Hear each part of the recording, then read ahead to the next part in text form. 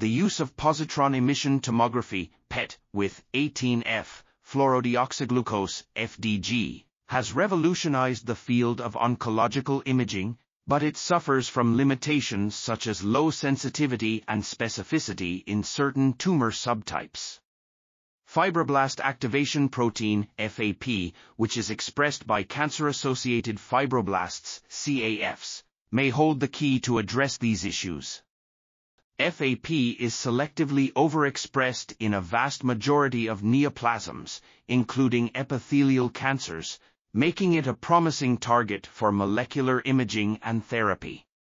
Several radio-labeled FAP inhibitors, FAPI, have been developed for Peru time/central time imaging and potential theranostic applications.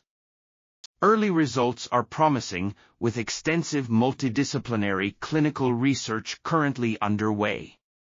This article was authored by Kunal, Ramesh, Chandekar, Arun, Prashanth, Sobhan, Vinjamuri, and others. We are article.tv, links in the description below.